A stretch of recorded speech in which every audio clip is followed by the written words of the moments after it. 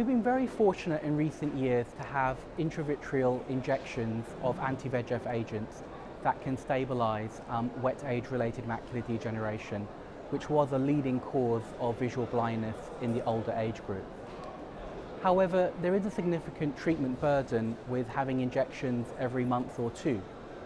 There are new drugs that are coming through which are injected into the eye that could potentially last longer, 3 to 4 months.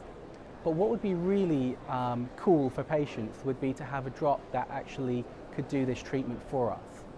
So I was hoping I could talk to you a little bit more about a topical anti-VEGF treatment, so an eye drop for wet age-related macular degeneration, of which early phase clinical trials have started.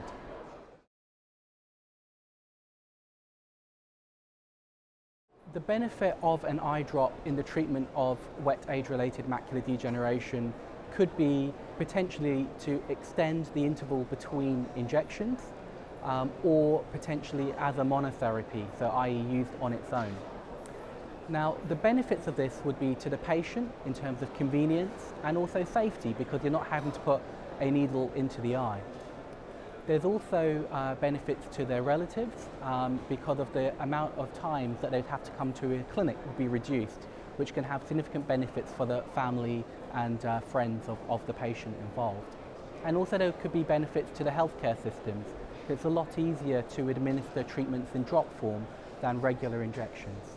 So we're quite excited about these developments, although of course they are at an early stage.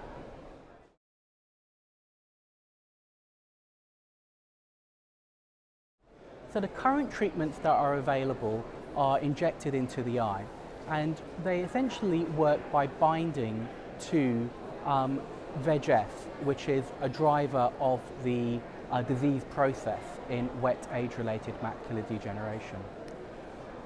What the PanOptica molecule does, which is quite clever, is that it's a very small molecule, about 1,000 times smaller than the current injection molecules. And it's able, therefore, to penetrate into the eye and actually target the receptor where the VEGF binds. And it acts on the tyrosine kinase pathway of the VEGF2 receptor to inhibit it and have a beneficial effect, which is meant to be quite similar to how the current intravitreal injections work.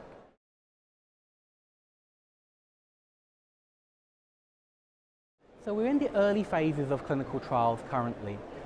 We're in a current phase 1-2 clinical trial that's being carried out in the US and Europe.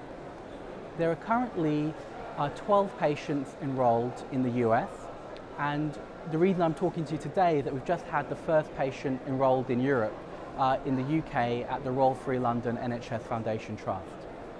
It's very exciting, it's very early stages, as I say, of the clinical trial process.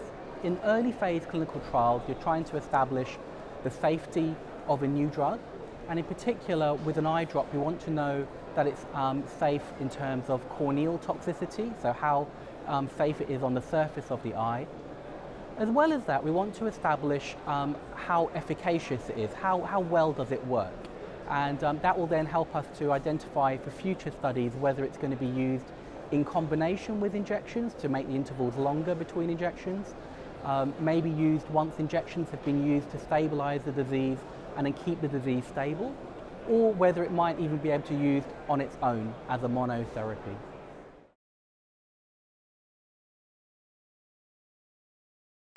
So the clinical trial is currently running at 8 sites in the US, 7 sites in the UK, and then an additional 7 sites in Europe.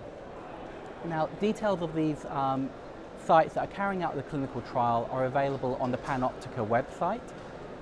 I should mention though that whenever we carry out an early phase clinical trial, we have quite strict what we call inclusion and exclusion criteria. And that's because we're trying to establish how the drop works in quite a select group of patients, and therefore not all patients will be eligible for the early phase clinical trials.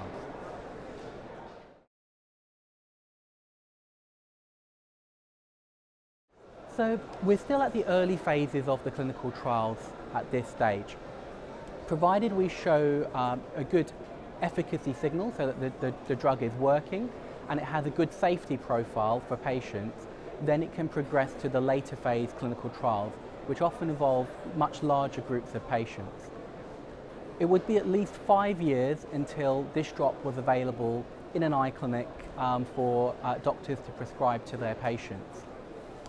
As well as the indication for wet age-related macular degeneration, there is excitement to actually expand this drug to other therapeutic areas, including in the management of diabetic retinopathy and the management of edema associated with vein occlusions.